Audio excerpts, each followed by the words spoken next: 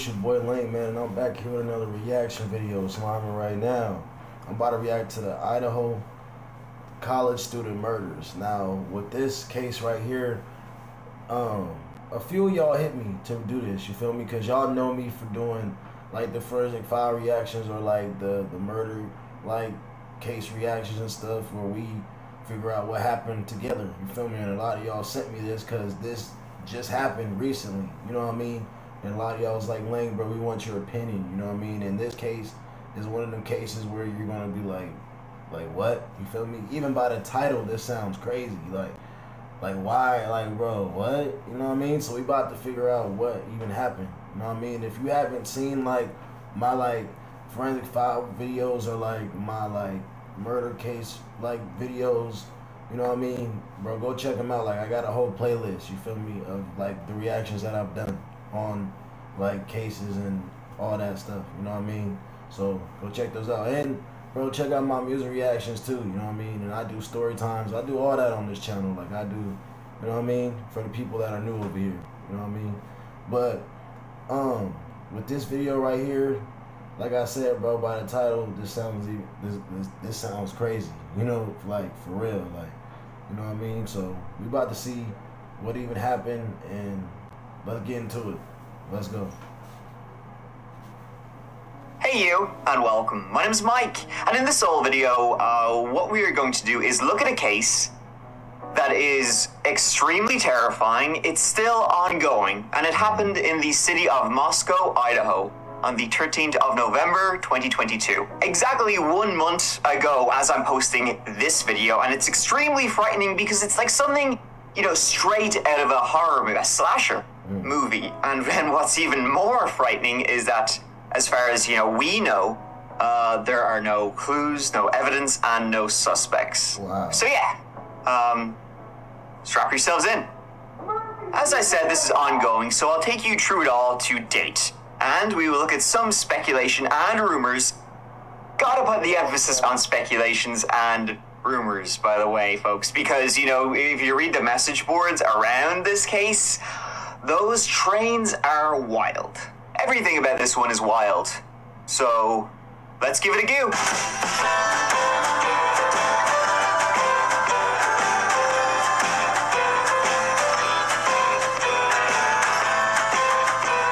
So let's get into the background of the area before we get into the events themselves. And that is the city of Moscow, northern Idaho, right along the border with the state of Washington. It's just south of Coeur d'Alene, which is, you know, a place we've been to for a story before. And Moscow is quite a safe, you know, it's a college town and it's very safe. The last murder to occur there occurred in 2015. So 7 years ago.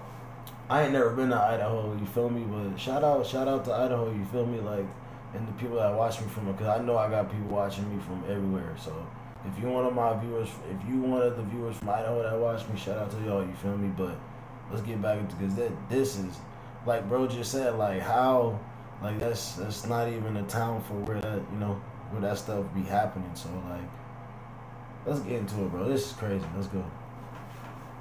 And then this story happened. Moscow is known as the heart of the arts due to the various festivals that take place there throughout the year, no doubt championed also by the University of Idaho, situated on the west side of town. The population of Moscow is rather small, only 25,000 people. Those fine folk are joined by 10,000 students who attend the University of Idaho, the largest university in the state, making Moscow a college town, home of the Vandals. And also home to 4 students who were attending the University of Idaho in November 2022. Madison Mogan, Kaylee Goncalves, Ethan Chapin, and Xana Kernodle. Maddie Mogan was 21 years of age, from Coeur d'Alene.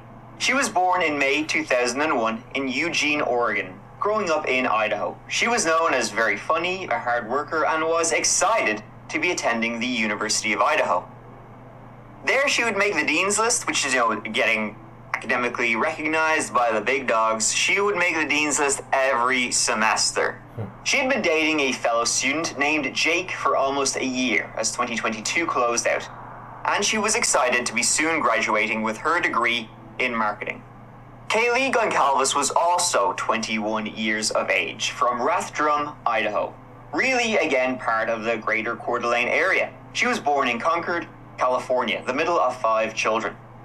Much like Madison, her family moved to Idaho when she was still quite young, and it was actually in middle school that her and Madison began a lifelong friendship. They were inseparable even as they both transitioned to university life, going to the same university together and living in the same house. She was athletic, she was social, and she loved adventure. She was studying to become an elementary school teacher. Ethan Chapin was 20 years of age, of Conway, Washington. Ethan was in fact a triplet, 2 boys and a girl, and he was very close with his siblings. They would play basketball together, soccer, they would run cross country, and in fact, all 3 of them would go to the University of Idaho. Ethan himself was majoring in recreation, sport, and tourism management, and he was in a relationship with, finally, Zana Kernodle. Zana was 20 years of age, of Post Falls, Idaho. Born and raised in that area, she was a talented gymnast as a child, and later became a talented volleyball, track, and soccer player. She was dearly beloved, and majoring in marketing at the University of Idaho, and was a member of the Pi Beta Phi sorority with Madison, and in fact, they worked together part-time at a local Greek restaurant. And so that's how they all kind of came to know each other. Maddie and Kaylee, they were, best friends since childhood. Zana and Maddie, they were in the same sorority together and they worked together. And Zana and Ethan were in a relationship. God, it smells like pretty dick in here. Murphy, you've been a bad boy. Didn't even do their chores today. Fuck, I'm just gonna do it. Anna, where are you going? I gotta go pull your ass. Fail, come away. So as you can see, all 4 victims, they came from roughly the same kind of general area, and they all had a pretty kind of similar background. And all 4 were murdered in the same house in the early morning hours of November the 13th, 2022. Maddie, Kaylee, and Zana all lived together at 1122 King Road, located on the hilly, southwesterly side of Moscow. It was a large house, 3 stories, 6-bed, 3-bath. Now, one thing that is super important to know about the house they were living in is that it was on a hill, as you can see. So you can enter from the front door, which is on the 1st floor, the ground floor, or you can enter from a sliding door on the 2nd floor at the back of the house. So Maddie, Kaylee, and Zana lived together along with 2 other students, Dylan and Bethany. It's believed a 6th student had also lived there along with those 5. Their name was still on the lease, but by November 13th, they had already moved out. So on November the 13th, there was those 5 people: Zana, Kaylee, Maddie, Bethany, and Dylan, along with Ethan, who, as Zana's boyfriend, presumably he would stay over often enough. There was also the dog Murphy in the house too. Bethany and Dylan, their bedroom was on the 1st floor, then Ethan and Zana on the 2nd floor, and then Maddie and Kaylee on the 3rd floor. Zana, Ethan, Maddie, and Kaylee were all murdered in that house on the 13th of November. Bethany and Dylan, who were asleep on the 1st floor, said they did not hear a thing. So now let's get into what we know about the event. Wait a second, bro. How did you not hear nothing? Like, bro, you can't hear gunshots, bro? Like, I don't care who you are, bro. You gonna hear gunshots. Like, you feel me? Like, that don't even sound right. And it's crazy because, like bro said, like, it looks like none of them were troublemaker, like, none of that, like, you know what I mean? So, but that's just weird how, like, you live in the same house and, like, everybody else gets slaughtered and you're downstairs and you don't hear, like that's, you know what I mean? Of that day and that weekend. Wouldn't it be better if a leather holster could lock? With limited carry options, responsible gun owners.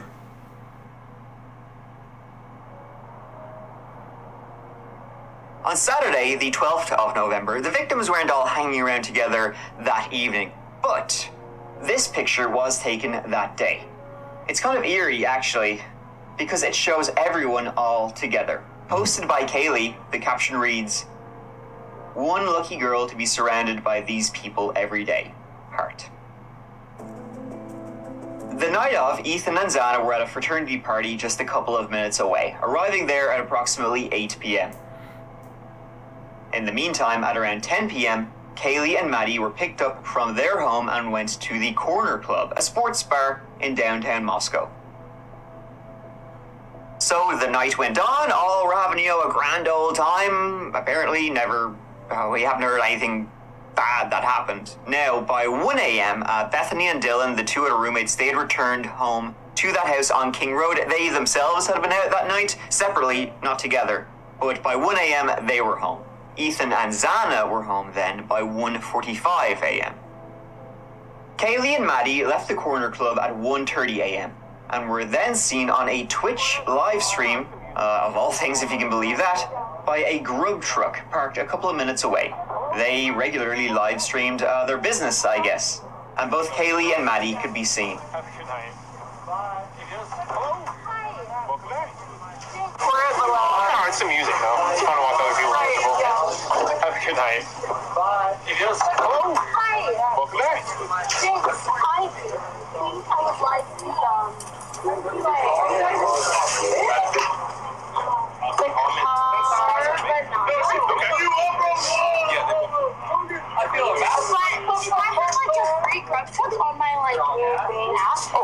So what you want to do is, we'll actually... Now, a hell of a lot has been made about this stream, for obvious reasons, right? Namely, the one being it's the last time any of them were seen on camera Fantastic.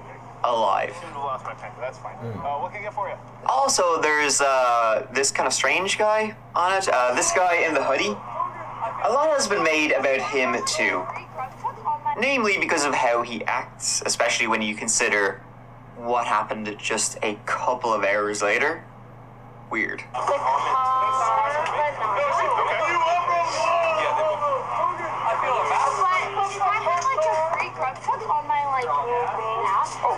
So what you want to do is...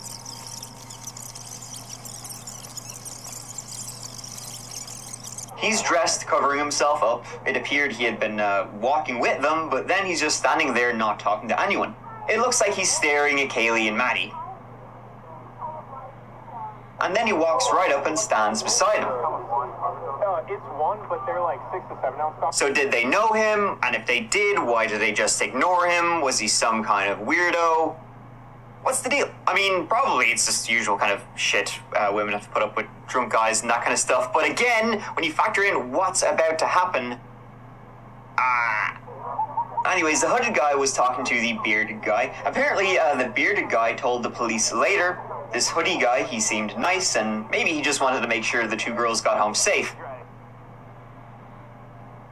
And after Kaylee and Maddie got into a car, one of them had called an Uber or something like that, the bearded guy points and said they're leaving. Allegedly, the hooded guy said, "What the fuck?"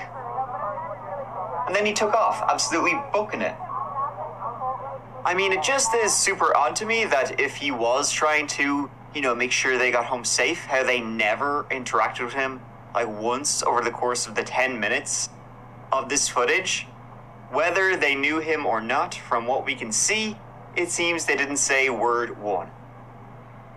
Now, I do have to be crystal clear here, the police do not consider this guy to be a suspect, and as you can imagine, that footage has been ripped apart by all the internet sleuths online, examining each and every pixel, I'm sure at this stage, looking through with different filters, trying to see if there's invisible people in the footage too.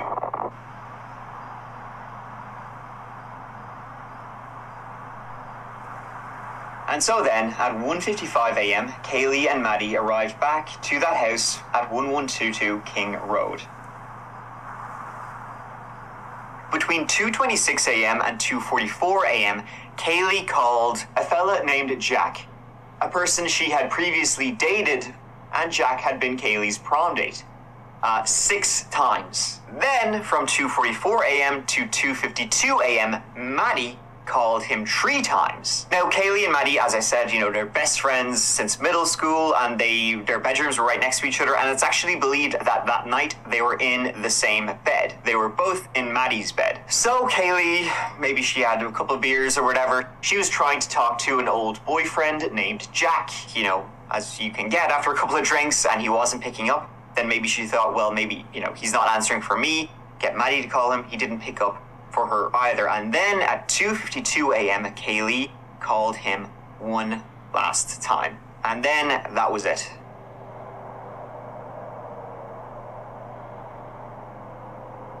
Between 3 a.m. and 5 a.m. that dark November night, a figure approached that house, slowly slid open the back door, going into that dark and quiet house, armed with an extremely sharp and deadly weapon, and savagely murdered Maddie, Kaylee, Ethan, and Xana. The coroner would say they had likely all been asleep when it happened or when it started, because some did have I ain't gonna lie, this is why I be telling people, bro, like, lock the door, all this shit, because, bro, like, you got weirdos out here that will, bro. And that's what, again, I always tell people, too. I know it may sound, but, bro, everybody got to start having the yada I mean, because, like, bro, to protect yourself and just in case, like, somebody want to slide it, like, bro, you know what I mean? Because you got weird, like, you know, and that's just crazy, because, like, bro, like, they didn't deserve that, like, you know what I mean? None of them did, like, man, bro, that's sad, bro. Offensive wounds, all were stabbed to death with a large knife, possibly one quite like this, and there were no signs of sexual assault. And the 2 roommates, Dylan and Bethany, who had been home before anyone else, who were on the first floor asleep, they never heard a peep while there was absolute carnage going on the 2 floors right above them. Wow. Then at around midday on the 13th of November, Bethany and Dylan, they woke up. They found Xana and Ethan on the 2nd floor. They found Kaylee and Maddie on the 3rd floor. Wow. They as you can imagine, they absolutely freaked out. One of them even fainted. They called their friends first because, as you can imagine, what's going through their head, and then the police arrived.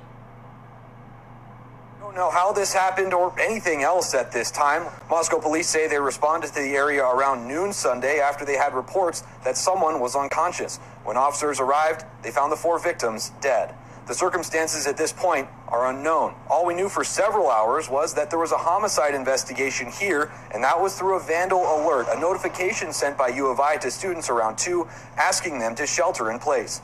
Washington State sent a similar alert to its students a few miles west in Pullman, minus the shelter in place, saying there wasn't a threat to the WSU community. U of I lifted their shelter in place just before 4 p.m., about 2 hours after their first alert, saying Moscow police didn't believe there to be an active threat to the community. There are a lot of questions that still need to be answered with this happening in a neighborhood that's predominantly made up of U of I students. Investigators on scene say they're in for a long night.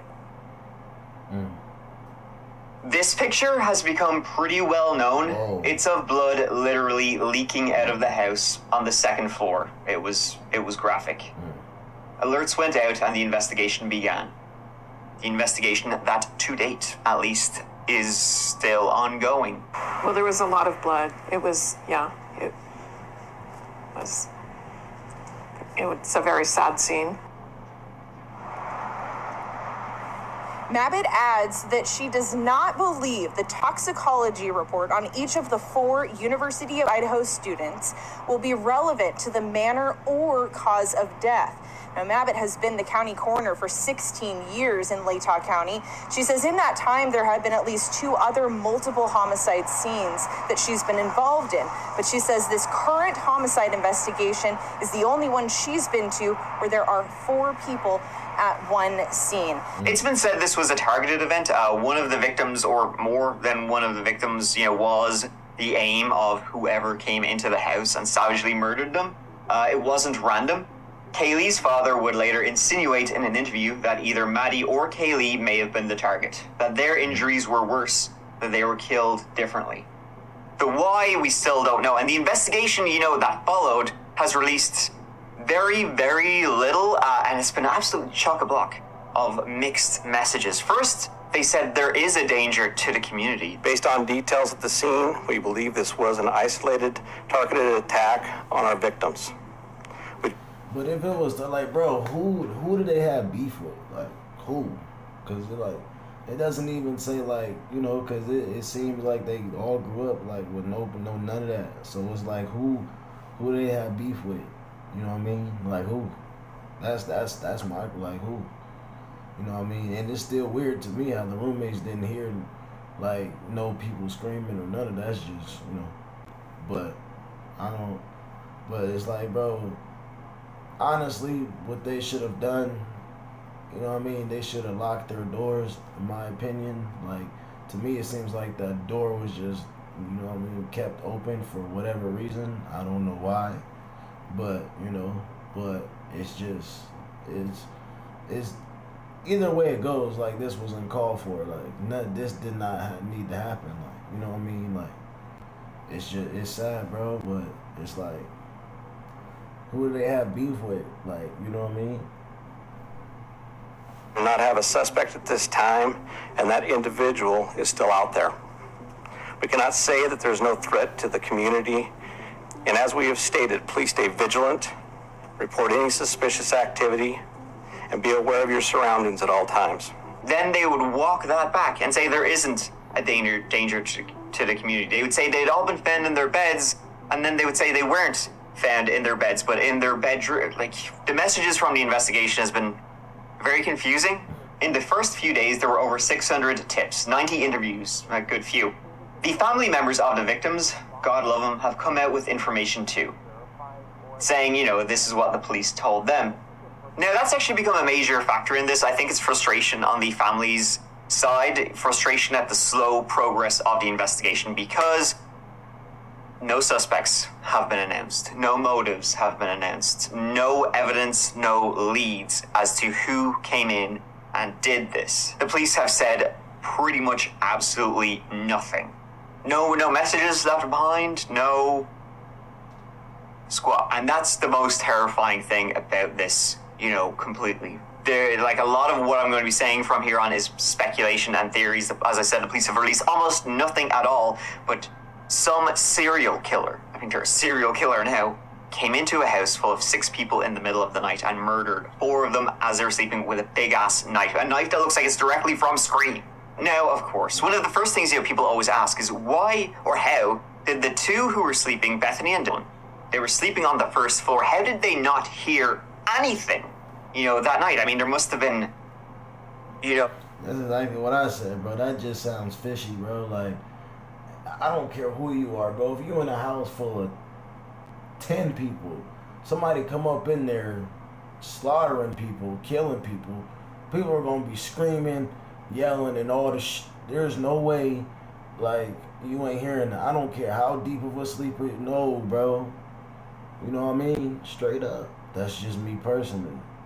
You know what I mean? A lot of y'all probably going to be, Wayne, bro, you tripping. No, I'm not tripping, bro. Like, bro, you listen, bro. Feel me?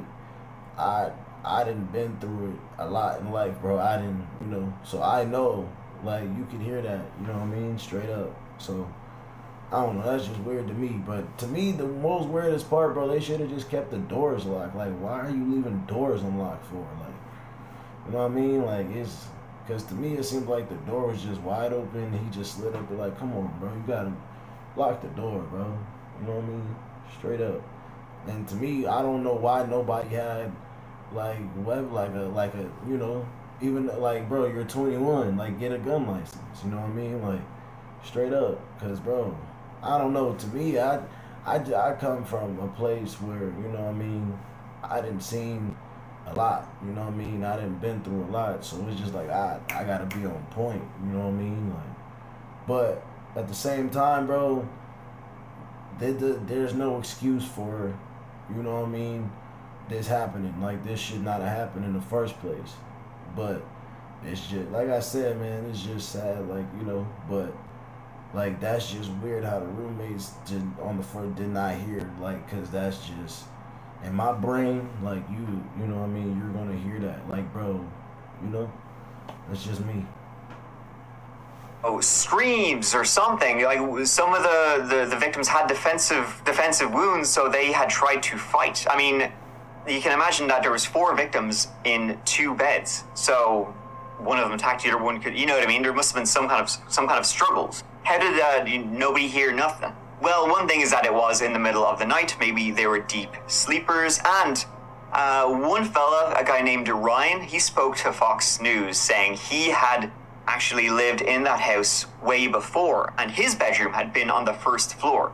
And he would say, quote, unless his roommate was playing the television loudly on the 2nd floor, he typically heard nothing from the 2nd and 3rd floors. So I guess they have tick floors. It's a well-built house. By the way, the dog, Murphy the dog, he was in the house at the time of the murders, but he was kept in a separate room, so nothing there. The dog might, probably wouldn't have been barking, wouldn't even have been aware, maybe. Now, judging from the fact that both Bethany and Dylan survived, and they were both on the 1st floor, we can kind of guess, that the killer entered the house through the sliding door that was on the 2nd floor at the back of the house. Entered there, killed the 2 on that floor, Xana and Ethan, went upstairs, went after Kaylee and Maddie, and then left without going to the 1st floor. Although, quick note, a neighbor would also say to the news that he was taking his dog for a walk at 8 a.m. the morning of the 13th of November, and he saw the front door of the house was wide open. So maybe the killer did go down to the 1st floor and open the door and walk straight out. Again, this is just theories. The police have not released anything official. Important to note, though, is that there was no sign of forced entry into the house. And also at the back of the house, it leads into kind of a wooded area. So if you wanted to approach the house in the middle of the night and you didn't want to be seen by passers-by, the back of the house would be the way to go. And that would make sense if either Maddie or Kaylee were the intended target. The killer went straight to the 2nd floor, walked into Ethan and Xana's room by accident, and then went upstairs. And remember, as I said at the top, only 25,000 people live in the city. So whoever did this, if they were local and possibly where, well, then they are still in the eye of the storm. And it probably was, the chances of it being someone local are likely, someone who would know the area. And they're still there. They enjoyed their Thanksgiving dinner just a couple of weeks ago, relishing seeing everything that's going on around them. That's one of the most terrifying things of all. Perhaps the killer was someone who had been to the house previously for one reason or another. A former tenant posted this photo and says all 6 bedrooms had combination locks. It's believed the students had a lock on their door similar to this. This is a keypad lock. You press the code that was pre-programmed in, push down on the lever handle, open the door, and then close the door behind you. And it should be locked. But this was a party house. Many may have known the combinations. Meet you at the house, let yourself in. Kids do that all the time. Here's a TikTok posted by Kaylee, filmed in the house. It could, in fact, give you or the killer a good idea of the layout. But you could also find the floor plan online easy enough. Now, the police have set up their own website, set up specifically for this case. And on it, they say they have cleared the 2 surviving roommates, the hoodie guy. Hogwarts Legacy. Live the unwritten. 2 surviving roommates, the hoodie guy, the driver who took Maddie and Kaylee home that night, Jack, the ex-boyfriend of Kaylee's, who she had been trying to call that very night, and maybe as it happened, and anyone who had called over the next morning when the roommates called friends before the police.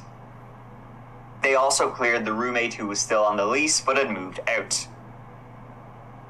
And a few other things happened recently in Moscow that are kind of weird. Like just a couple of weeks before, in October, and a dog, an Australian Shepherd, was found in Moscow, skinned from head to toe. Nobody knows who did it, which is like a serial killer thingy to do. Also, questions were raised about if this attack could be linked to 2 other separate attacks. One was in 1999, where 2 Washington State University students in the city of Pullman, Washington, were both stabbed as they slept.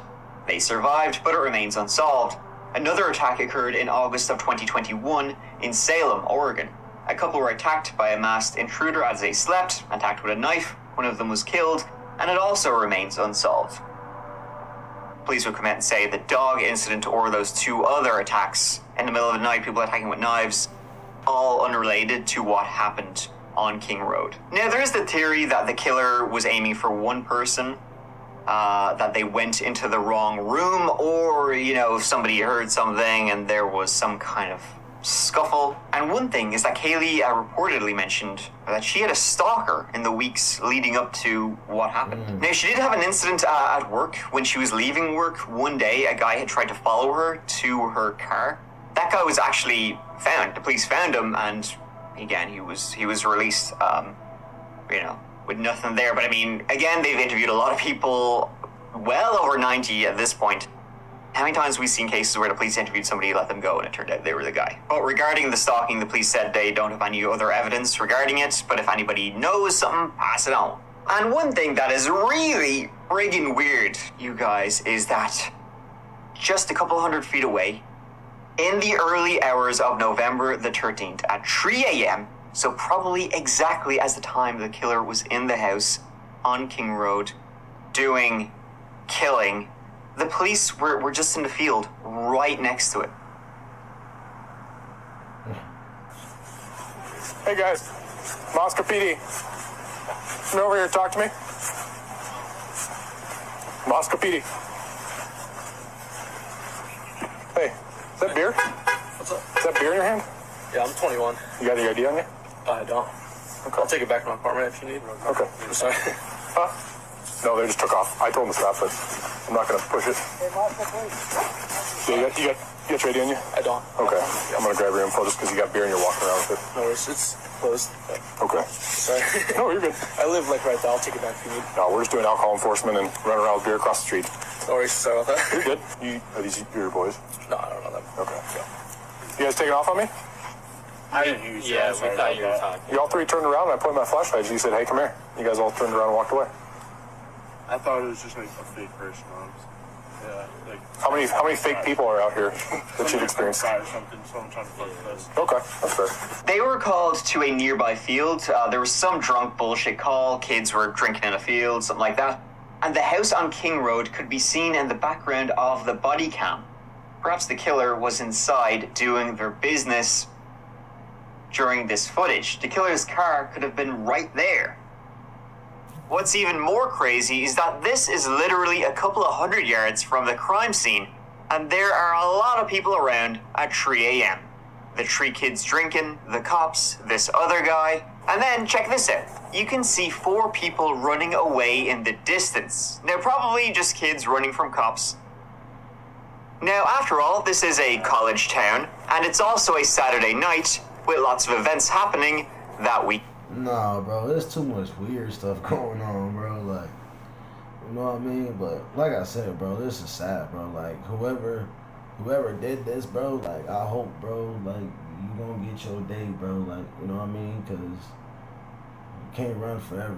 You feel me? And it's just sad that these families gotta bury their children, like, you know what I mean? Bury their loved ones because, you know what I mean? It's just sad, bro. But I'm gonna end it right there though, but y'all let me know, because my camera about to die, but y'all let me know how y'all feel about this, you feel me? And that is sad, bro, you feel me? But, you know what I mean? That's sad, bro.